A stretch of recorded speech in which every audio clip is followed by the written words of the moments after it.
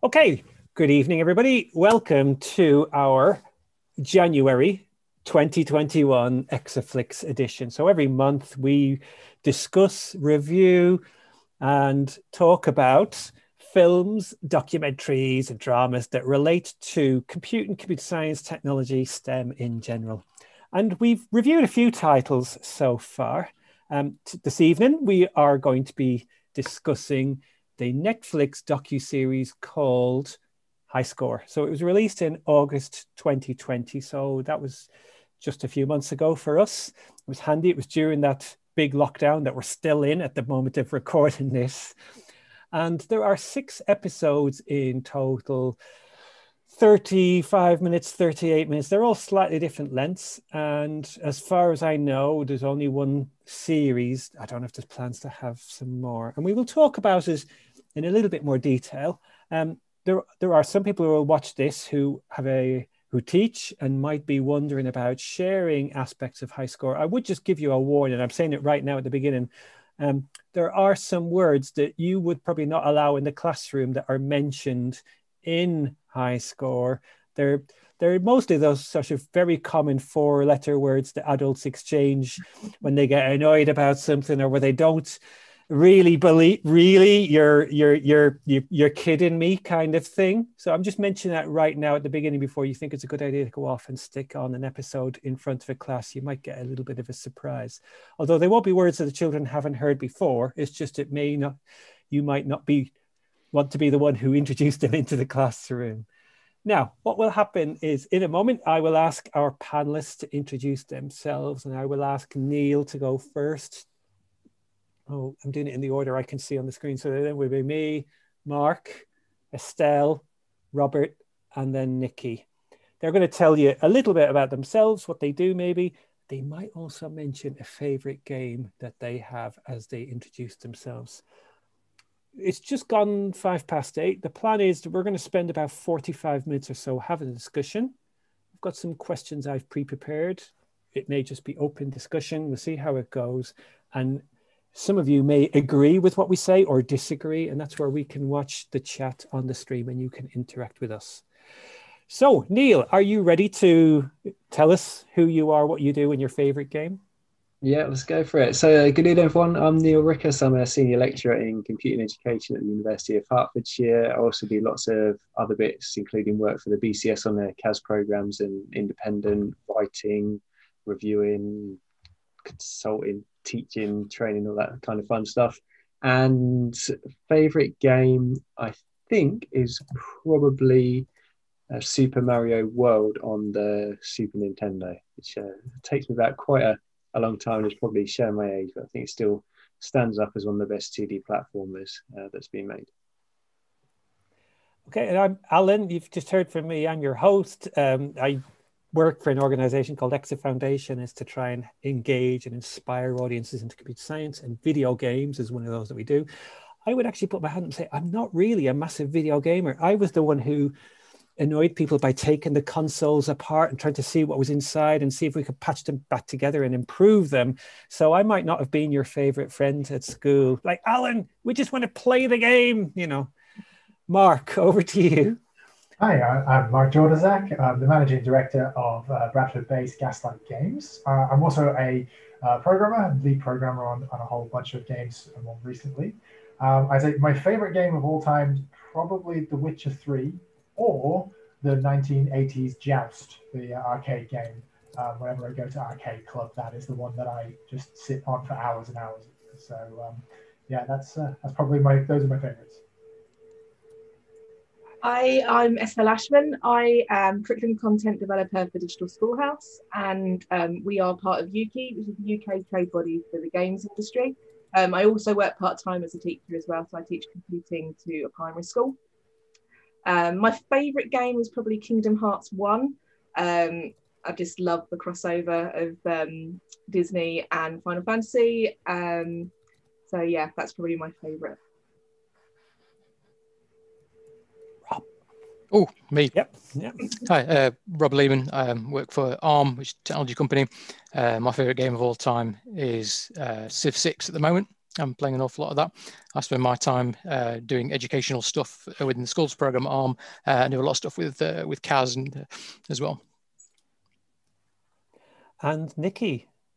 I am Nicky Danino. I am a principal lecturer in computer science. So I'm academic lead of computing at the University of Central Lancashire. And Alan, my favourite game, you can't ask that question. Well, if you were going to a desert island and you're only allowed to take one. I don't know. It depends which console I'm taking with me. Like, you know, if it's a first Xbox, it would probably be Halo. If it was an old PC, it'd be Doom. PlayStation 2 would be The Last of Us. But maybe now, actually, maybe Destiny. I'd go for Destiny. Okay. So you can see a theme there, can't you, really? Great. Now, some people might think, why is it important for us to know? Well, these are meant to be social events, and at the moment, it's not so easy for us to meet socially in person.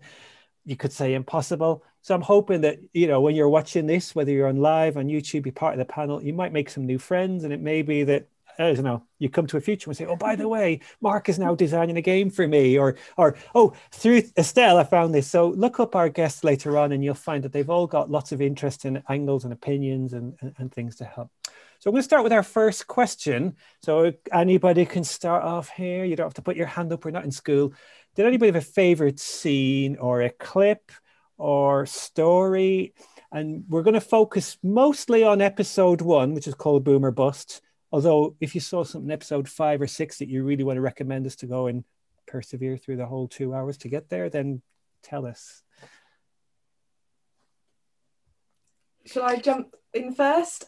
My favourite scene probably in that first episode was, I just loved it when you met Tomohiro Nishikado, who is the creator of Space Invaders, and he was like talking about how he designed the characters, and he had just this lovely little book, and he was like talking about how he had to open it very delicately because it had been obviously looked and leafed through so often, and it just made me so pleased to see flow charts in there, and he'd like drawn all the characters out, and then he'd worked out how he was going to convert the little characters into pixel art, and he did all the things in that the students like hate doing in school, and it just got me really excited because I thought, actually, what a brilliant clip to show students, you know, that, you know, this is one of the ways that people actually do this in the real world. I mean, yes, we're looking at an older game, but you know, when we say to you, write a flow chart to plan this out, it's not because we want to make you do really boring pieces of work.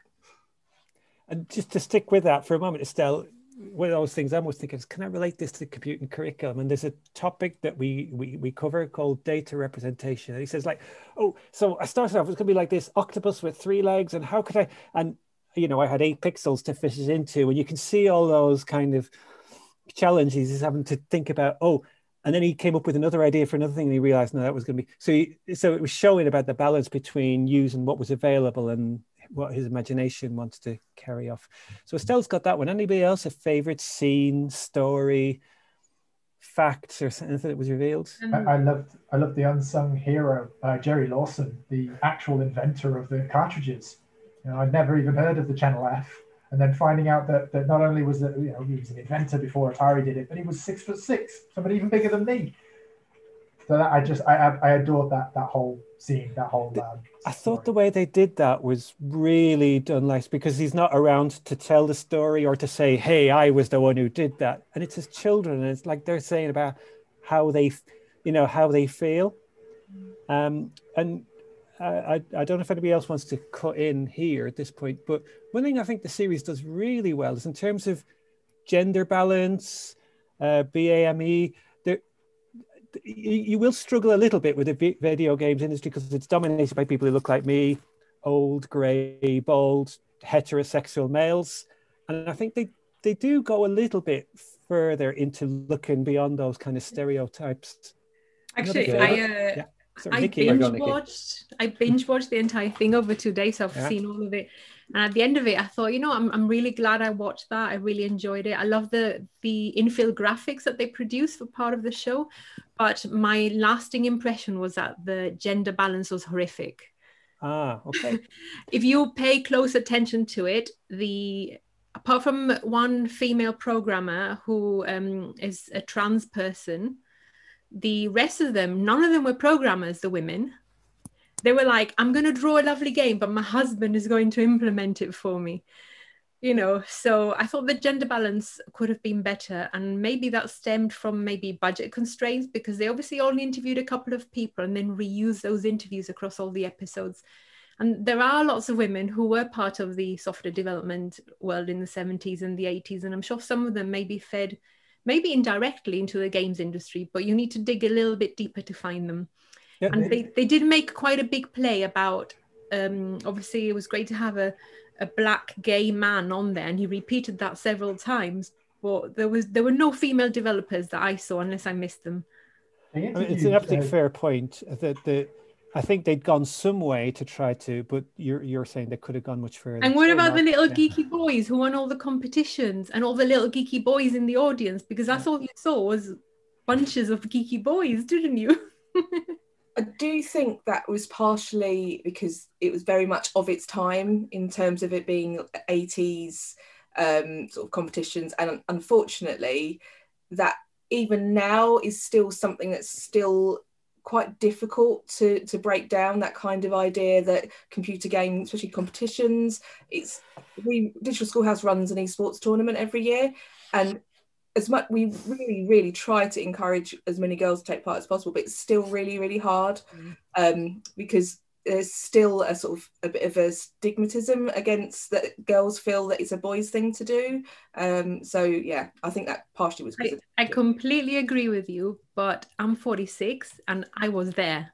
So, you know, I am off the time. So I think whilst you're right, it would have been challenging to show that gender diversity. It's not impossible. And I felt that maybe they could have made a little bit more of an effort.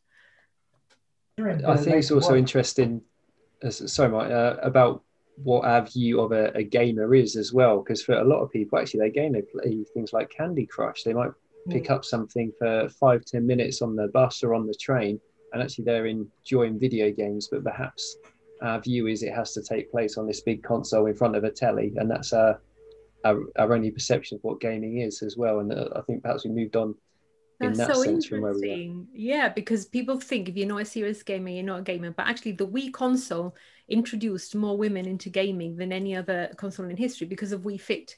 Wii Fit at the time sold more units per game than any other game in history. And it was women that were buying it. Does that mean they're not a gamer? My mum bought a Wii Fit. In what world would my mum ever buy a games console? There was a reference to Ms. Pac-Man early on, but it didn't necessarily, it's not portrayed necessarily as here, if we do this, this will help, you know, address the gender imbalance in some way. It's kind of like, we're going to have a copyright issue. Let's call it something else. I'll tell you who was cool though, Sonya from Mortal Kombat. She was cool. She could kick the boys. Which episode is that 5? They meld into one another. Oh, okay. Well, certainly Rob, in one of the later episodes, they interviewed John Romero, and his wife is Brenda Romero, who has been in the video games industry for longer than he has.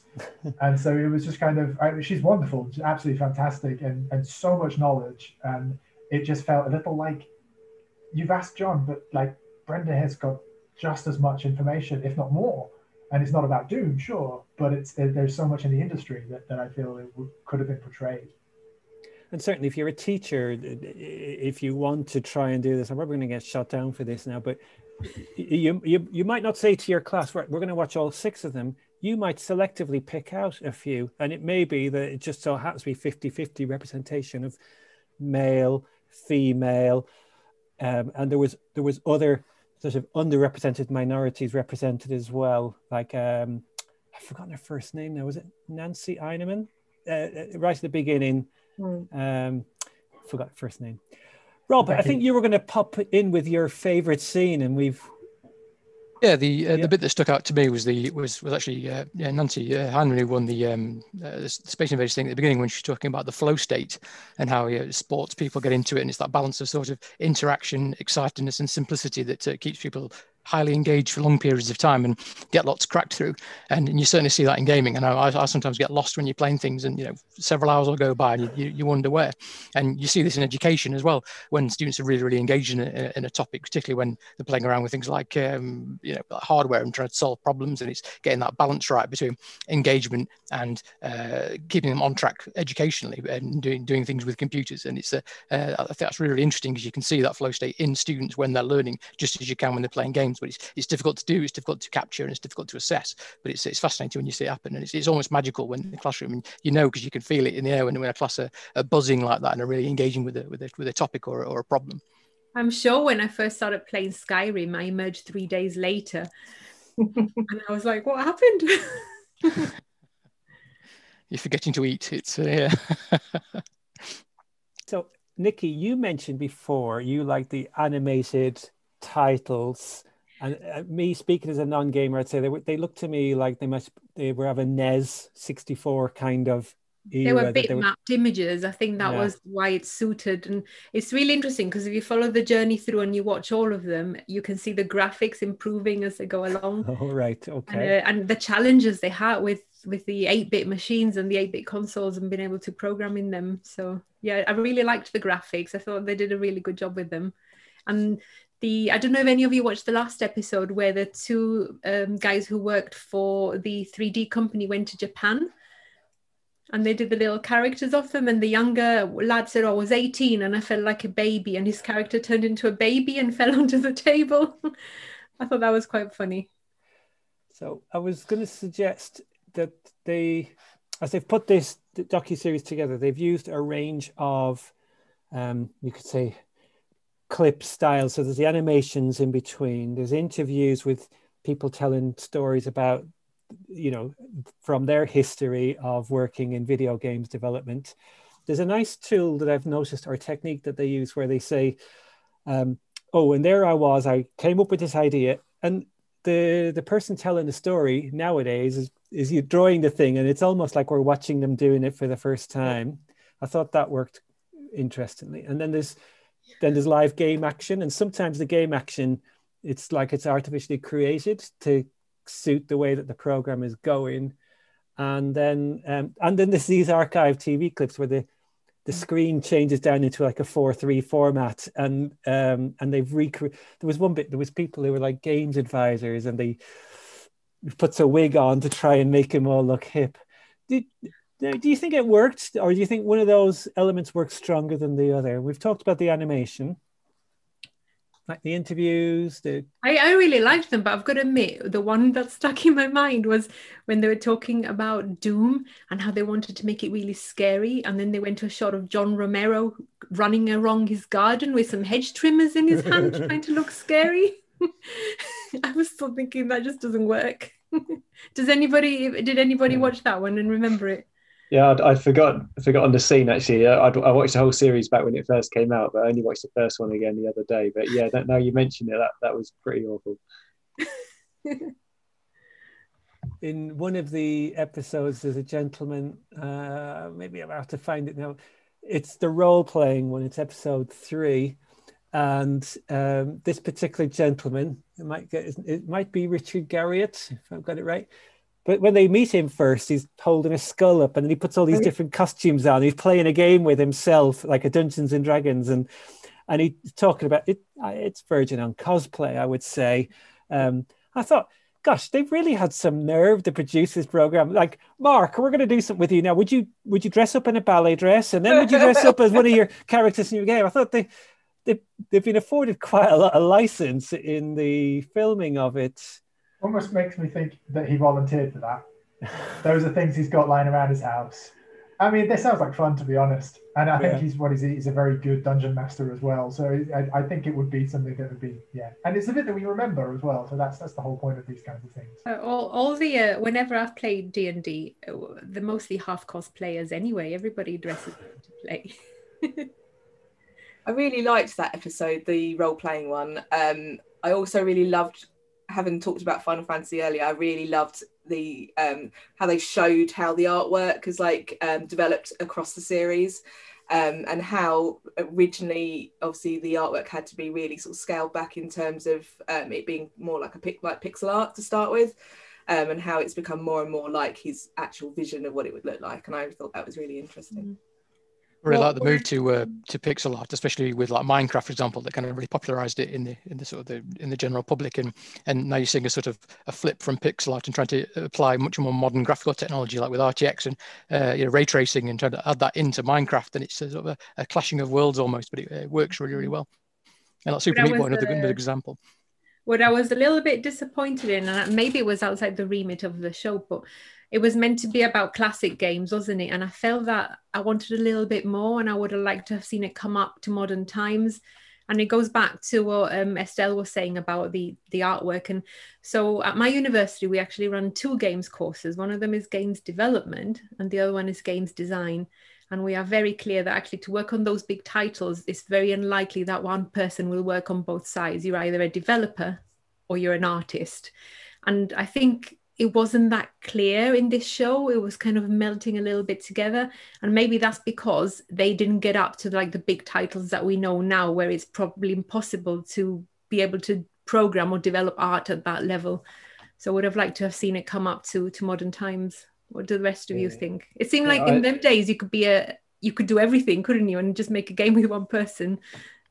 Yeah, I had to read through some of the reviews before tonight, and I think the two things that sort of stood out were that it didn't cover everything, and purposely so to some extent. There are documentaries out there that go into much more depth, but also perhaps that they could have, things they looked at, they could have gone deeper still.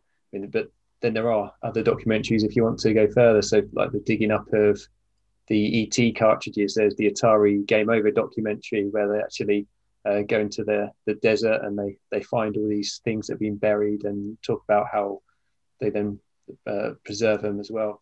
But the other one was that it maybe didn't go new enough and actually address how games are developed nowadays.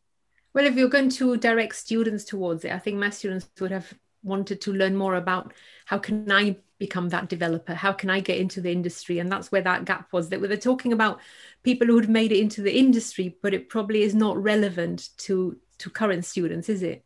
Because the role is very different now. I think it was very high level in sort of everything that it showed you. Really, it was sort of the more of the sort of the thought process behind sort of the beginnings of series, and it wasn't quite, as you say, it didn't go into the nitty gritty. But I remember seeing a video, I can't remember what it was in, but it was this guy talking about what he'd been doing, and he worked in this studio, and he's like, I've been working on this for 2 years, and then it shows you what he's been working on. It's this guy diving off a cliff, and that's it. That's literally it. It's like 30 seconds, not even 30 seconds long, this guy diving off. And the reality is that probably if that was what one of the episodes was going to be, just lots of people talking about this tiny little bit that they did in a game, probably wouldn't be quite as exciting to watch. There's an introduction and accessibility to get people to be interested in video games. I think if you want to get that deeper dive, there's the Gamers channel on YouTube, there's No Clip. The Great For Honor documentary that's on Netflix as well dives into a huge amount, and that's kind of a warts and all. It really covers a lot of the negative aspects that happen as you're making a 300-person studio-sized game. So I think as an introduction, I think it's fantastic. I enjoyed the whole series. I agree that it didn't go into too much detail, but I can say 99% of people, even in the industry, if I talk about what I do, they're going to get bored to tears. That 1% is going to be eyes open, loving it, jumping up and down, but most folks really not. Yeah, and I think that's what this does as well. It also kind of ignited some memories that I'd forgotten I had, which is really nice, wasn't it? That nostalgic element. And was it Night Trap?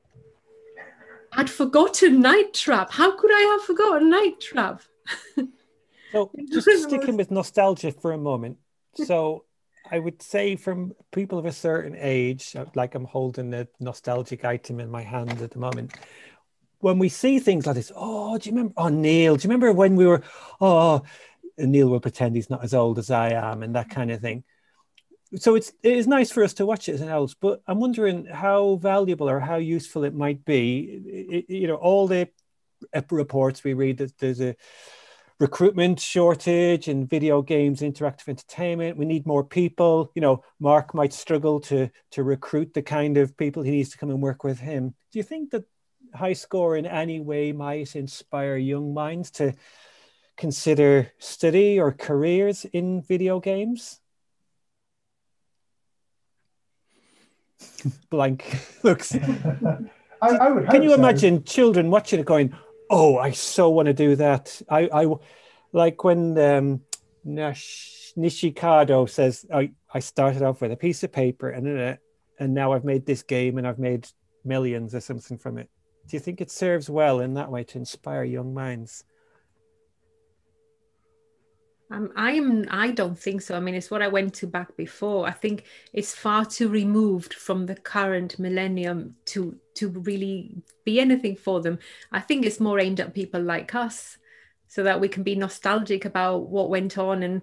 And for me, certainly, the one message that it did send, which I can talk to students about, is that the games that you're playing now, like Destiny, you know, all the really fancy games that run on consoles, that's where they all started. And actually these games would never exist without that, because computing is an applied science, and it's also cumulative science. We learn from things that we do and we get better and better. And it would never have happened if we hadn't had Chucky Egg. Does anybody remember Chucky Egg? You know, so I think that's a really good message to talk to people about. I think the other thing that comes across sort of throughout it is the idea of like tinkering, and there's so much of it that came about from like the guys in the very first episode who designs like the add-on kits so that they could make the arcade games harder, and then, you know, there was several instances throughout the whole series of people who'd taken another game and developed something sort of around it or using it in some way, and that made me think that maybe that's something that actually students might be quite inspired by. That, you know, you can have a look at what's already there and make improvements on it. If you want students to tinker, get them to build a 3D printer. My 3D printer spends more time broken than it does actually printing. But, you know, that's a good tinkering, up-to-date topical item they can play with, rather than, I guess, I mean, I've still got on my shelf my old Spectrum 48K. I'm not sure they would be interested in playing with that. It needs to be something that's up to date, doesn't it? No, I disagree with you on that. We've got a little bit of a computing museum at my school, and we've got Dragon 32, we've got a few other older bits of tech, and they work, and the kids absolutely love using them. We've even got an old typewriter, and they are really they just find it fascinating, like just to see how it works, and sort of, so actually I disagree with you. They do like to have a play around with old tech, especially the idea that they can actually get hands-on with it. We took a group of students to the computing museum at Bletchley Park, and there they do a whole lesson using the old BBCs, and they get them to program in BBC Basic, and they make a snake game. And again, they absolutely loved it because it's so different. They feel like they're almost stepping into an alien world because it's so different to what they're used to. If that's the case, it sounds like we've got a new project for Alan, because obviously we've got a lot of old tech that ends up on the rubbish heap. Maybe we can find a way of recycling it and making it available to schools. You need to subscribe to Hello World magazine, Nicky, and I'll tell you which issue it is, but there's one all about building your own computing museum. Now, I have asked our audience to send in questions, and they've sent some in. So I have a pile of questions myself, but I'm going to tell you what these are. So first of all, I'm going to warn Estelle and Neil. We're going to go to them first with this. Second, we're going to go to them second with this question so they can think about it. So question we've had from Rachel is, what would you say to parents who are concerned about their teenagers' gaming habits to persuade them that there can be a positive side to it? So that's to think about. We'll come back to you. And this next question coming up, we're going to see if Mark or Rob can help with this one. It's one of the most surprising things that you learned from the series. So we'll go with that. One of the most surprising things, and then we'll go to Neil and Estelle in a moment with the parents who are concerned. What would be the positive side? Something that surprised you, Rob? I think the surprising bit was this: how kids just aren't aware of like arcades and that they even exist anymore. Like kids, when I was teaching and you speak to them about arcades, they think it just means like 2p machines. And how in the documentary at the beginning it certainly mentions this is somewhere where adults used to go and spend their recreation time, and it was aimed at adults. And consoles, certainly back in the old PS1 and things like that, the games are very much marketed to that, and it's kind of slowly been the age range of who consumes console games is getting lower and lower. Look at things like Fortnite; it's almost key stage 3. And that was interesting how the sort of the market has shifted and age range has shifted, and that made me start thinking about things like game mechanics, like loot boxes and things like that, and how you bring in this moral and social element of are loot boxes gambling, and now that's been legislated in the EU, and how that sort of mechanism is even seen as exploitative in some regards. And so it got me thinking about those sorts of things and how games are being monetized in almost inappropriate ways, and how that's detracting from what games should be about. It's about having fun, not just generating endless revenue for things like skins and the like. And you see that with things like Roblox and those sorts of games, where it's all about driving revenue rather than playing. And even though kids really enjoy it, they're almost missing a trick by only engaging in that one type of game. So yeah, that's a bit of a tangent, but that's what made Mark, me think about. Would you agree with that? Somebody who works in the games industry, is it primarily driven by revenue? There are certainly large parts of it. The project I'm working on right now, the focus of the development is entirely on what is a good game, making it good, making every separate loops that we consider, not just the main core loop, but the meta loops and the side loops and all these other things that one could consider. But revenue and that has to come back. It's a business. It's the only way that we can keep the lights on and keep paying mortgages and all those kinds of things. So I would certainly say that. One thing I would say though is on arcades, because there's an arcade club in Bury, just outside Manchester. There's one in Leeds now, and sadly, obviously, they're closed at the moment. But those are every generation, all generations that ever have gone in fact, had to queue outside because they were 1 in, 1 out policy for fire safety regs. But I love that £10, no more pound coins, 50p, £10 all day, and my record is 7.5 hours. But I'm 6'4", the cabinets are a lot lower, so my back gives out. Yeah, I think it's easy to forget how good and exciting actually going into an arcade was compared to what we had at home. Obviously, the gap now is, well, maybe even have better at home. But the technology that you would actually go into an arcade to play with was incredible. There was lots of stories that I found in the very first episodes that were very, very helpful. I thought I could see me using them in a teaching context. So, for example, we talked about, Estelle mentioned the mission control hack that they did, and this all came around a business problem they had. They were living in dorms at university, and they'd found that they could generate some revenue from owning these machines and collecting them. But then there was one particular game, and so we could put a quarter in, and they could play for hours for 25 cents. And I thought, we're going to have to do something about this. It's killing our income. So while Rob, there must be some truth in what Rob was saying, is it's very much revenue driven. It was, but it actually forced them to innovate and go away. And they said people were happy to put more quarters in because they were actually getting, you can almost say, more bang for their buck. They were, okay, it's them telling us that's what happened. So we do have to rely on their word to an extent. I was talking to my son the other day, who's bitterly disappointed. He's been waiting months, and he's coming up to 24. He's been waiting months to get hold of his new Xbox. And, surely if that company was purely revenue driven, they'd have had warehouses full of these things ready to ship out. But I don't know, maybe it's all balanced. I did wonder though, because you are touching on something that's endemic in the games industry and actually the software industry as a whole, and that's intellectual property. And, even though, yes, it was really fun to hack console, the people who own that game, that's their intellectual property, and they shouldn't have done that. That's right. And that has been massively complicated. And that's another thread that comes through the series quite a lot, like the lawsuit with Atari, and then what they did as a result of that. And okay, there was a question I asked earlier. Oh, go on, Mark. I think we're on that with what those guys did with the enhancement kits, though, is that we've got to remember that Counter-Strike and Dota 2, and I'm running out of games that are right now off the top of my head, but they were all mods. And what they did with the enhancement kit was the very first mod.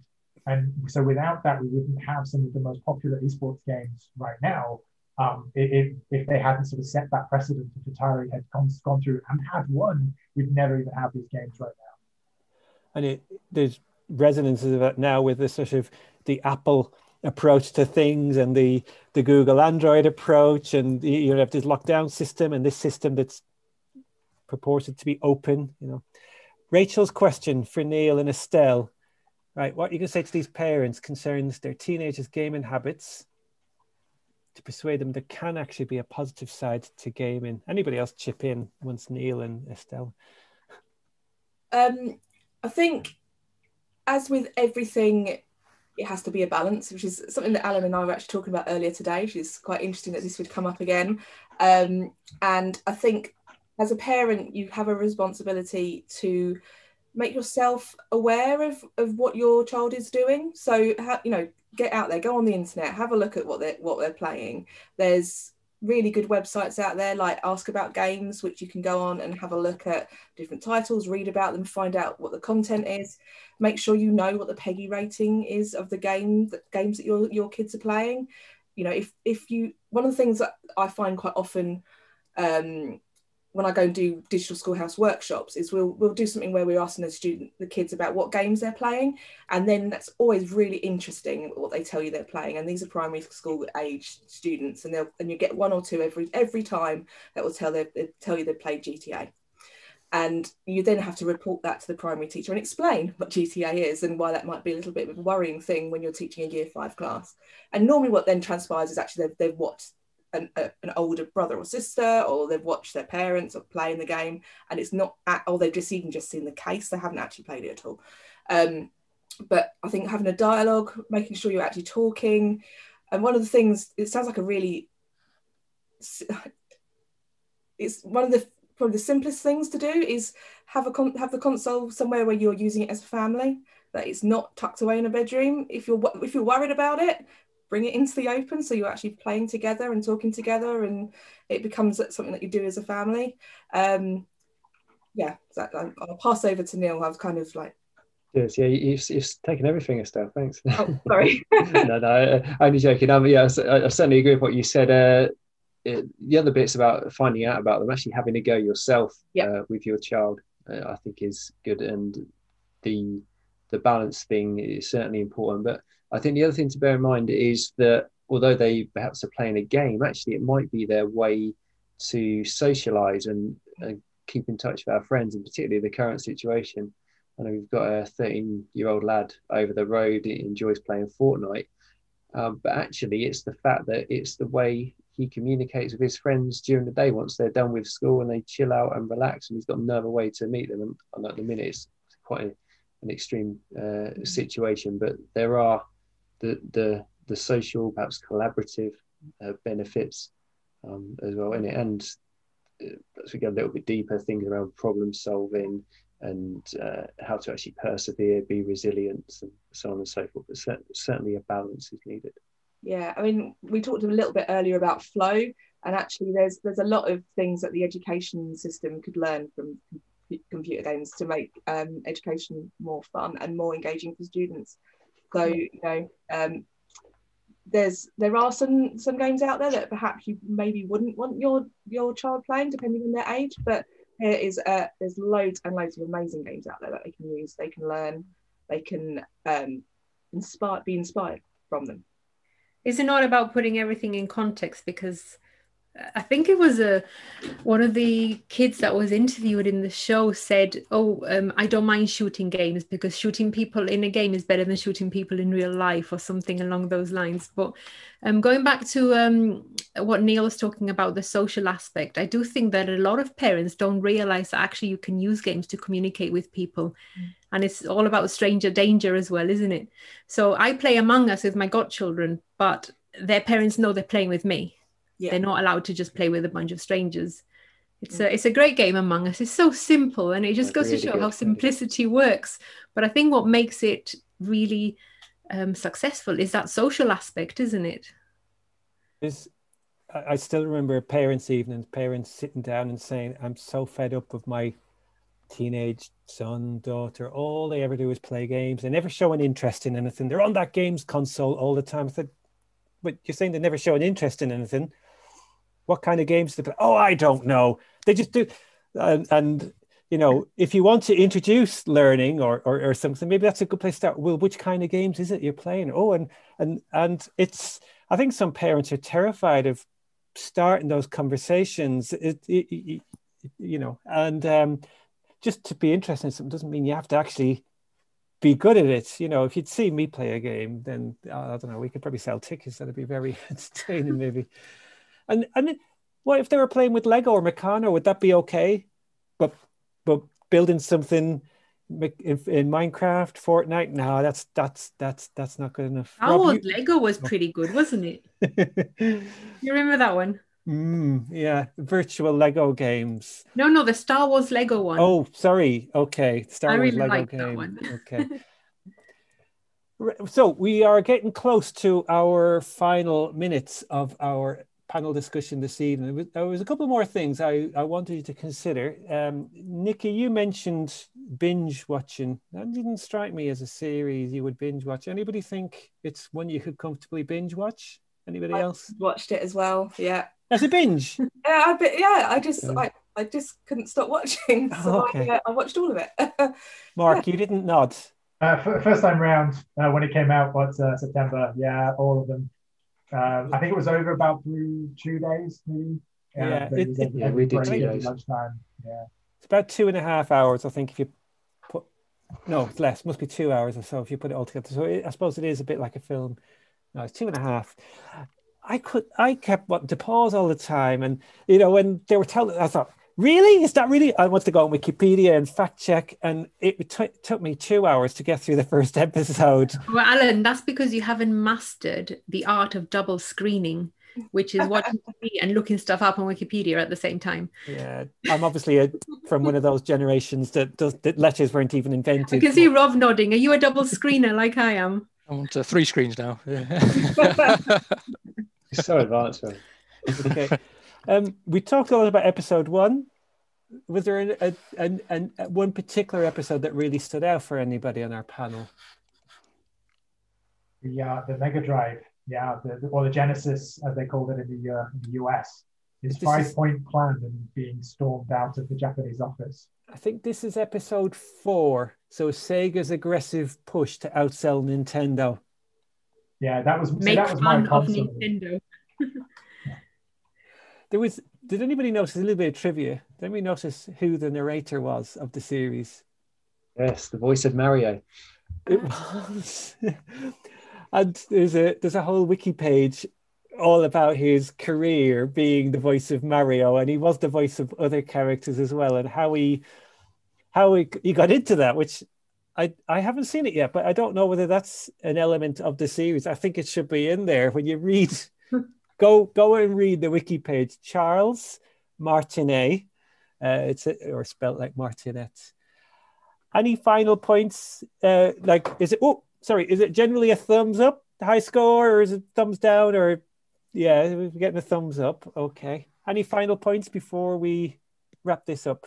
I found that once I watched it, I then had to go and dig out my Picade and then rewire it all and to make sure it worked, and then spent several hours catching up on the back catalogue of all the old arcade games that I've not played on and that were in the show as well, particularly Kirby's Dream Land. Yeah, I've recently got one of these, which has a Raspberry Pi Zero in the back there. Then you play lots of games, apparently. Tell us, is this a product you can buy, or you've bought an old Nintendo retro Game Boy flagged GPI case? It's called. I still have actually my original Game Boy, my Game Boy Color. So, and I've probably got about 400 tapes for my Spectrum 48K with things like Delly Thompson's Decathlon. I don't know if anyone remembers that one. You have to hammer the keys on the keyboard. Alan, I think you've seen some of my retro game collection, haven't you? That's right. Yeah, at Nicky's book launch. And Mark, I imagine you must have a house full of games.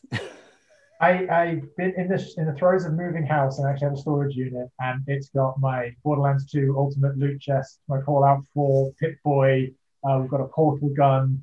It's all coming out prior to place when we finally move. But like, I've only got a few things here behind me, sort of like Munch and Abe. I can't have those go into storage. So I've just got and a bunch of stuff that I managed to get a swag from GDC, which not being able to go for a couple of years now is a bit, makes me sad. I feel apart from the business side of the decision, because it comes with its own repercussions, the fact that consoles are moving towards digital downloads only is a little bit of a shame, because it was nice to buy the games and have them all lined up, wasn't it? So, and I think that obviously the new Xbox and the new PlayStation all have digital download only options rather than the physical drive. It is still an option with the Xbox. You can go one or the other. They're phasing us out, aren't they? Listen, we're talking about the business stuff. That's entirely a business decision. The physical stuff costs so much, and it is a shame. Yeah. Right, everybody, thank you for giving up your time to share your reflections on High Score. We are doing another one of these next month. Anybody know what film we're looking at next month? Estelle, you should know. Yeah, Hackers. Really looking forward to that. Yeah, we're going to be watching Hackers. I've seen that film over 10 times. I love it. Okay. Yeah, and it doesn't get old, does it? Okay.